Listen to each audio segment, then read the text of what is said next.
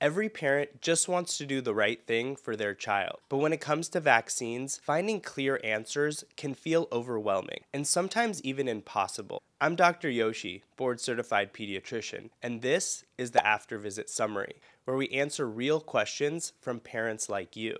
This is the first episode in a 10-part series on vaccines, from safety testing to side effects, ingredients, long-term data, and more. Today, we're diving into why vaccines became such a huge and often emotional topic. We'll talk about how they changed the course of history, why the controversy exists, and how to navigate it all with clarity and compassion. Before we dive in, I want to be completely transparent with you. I don't have any financial conflicts of interest related to vaccines. I requested to opt out of incentive payments tied to vaccine administration, but I later learned that for logistical reasons, my only options were to either accept the payment or have it redirected to my practice's general fund. So here's what I did. I accepted the payment, then donated the full amount to the Institute for Vaccine Safety, an independent organization that evaluates vaccine safety and provides evidence-based information to the public and health professionals. I understand even disclosing this may invite skepticism, and that's okay. I believe transparency is more important than avoiding criticism. My goal with this series is to give you honest, balanced information so you can make decisions that feel right for your family. Vaccines have become one of the most talked about and debated topics in parenting today. For many families, they're seen as one of public health's most impactful tools, but for others,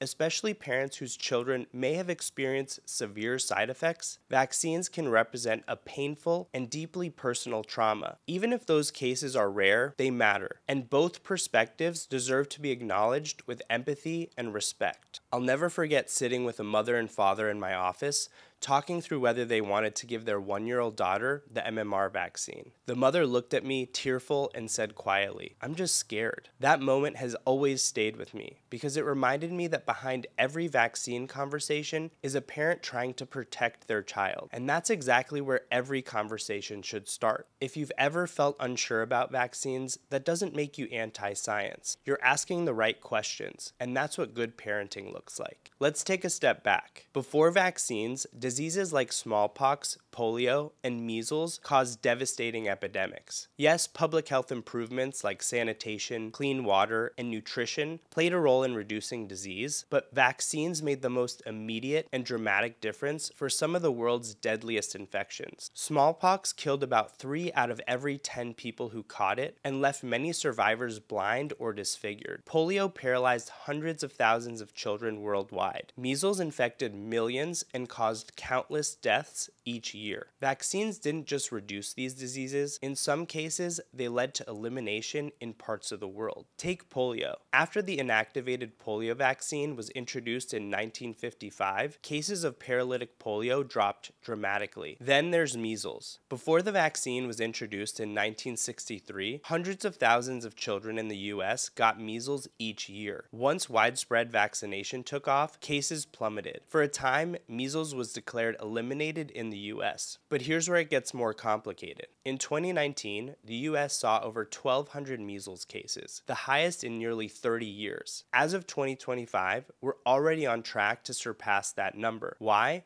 Because vaccination rates fell in some communities. And that's the pattern we see again and again. When vaccination rates fall, these diseases come back. These trends show how vaccination helps protect communities, but I also know this doesn't erase individual concerns. Today, vaccine conversations are more polarized than ever. There are a few reasons. First, we live in an information flood. Social media, blogs, podcasts offer more voices than ever, and not all are credible. Sorting fact from opinion or genuine risk from fear-based messaging is harder than ever. Second, there's real distrust toward pharmaceutical companies. And honestly, some of it is justified. Companies like Pharma aggressively promoted OxyContin while downplaying its addictiveness, fueling the opioid epidemic. Pfizer paid over $2 billion in fines in 2009 for illegal marketing and kickbacks to doctors. These weren't vaccine cases, but they shaped public perception. Third, vaccine manufacturers are legally protected in the US from direct liability from vaccine injuries. Since 1986, 6, families must go through the National Vaccine Injury Compensation Program, a system designed to keep vaccines available while compensating rare but legitimate claims. While well-intentioned, the system has its flaws. Some have argued it's too slow or under-resourced. Fourth, the vaccine schedule itself has grown. In 1995, kids received vaccines for hepatitis B, DTP, Hib, polio, and MMR. Today's schedule protects against at least 16 diseases, including rotavirus, meningitis, HPV, and COVID-19. This reflects progress, but it can feel overwhelming for parents trying to keep track of so many shots. And then came COVID-19, which moved vaccine conversations from clinic rooms to national headlines. Trust in the healthcare system was strained in new ways. In this series, we'll break down the science, history, and safety of vaccines. Some of the questions we'll explore: how are vaccines tested and monitored? What do we know and not know about side effects? Is there any connection to autism, genetic variants like MTHFR, or chronic illness? Why are multiple vaccines sometimes given at the same visit? And what about long-term safety? Are there lasting effects? My job here isn't to convince you. It's to give you the clearest, most honest information available so you can decide what's best for your child. Thanks for being here and for being a part of this conversation. If this episode helped you think more clearly or sparked new questions, I'd love to hear from you. Please like, subscribe, and leave a comment with what you want us to cover next. Your voice matters, and this series is meant to be a conversation. Hope this helps.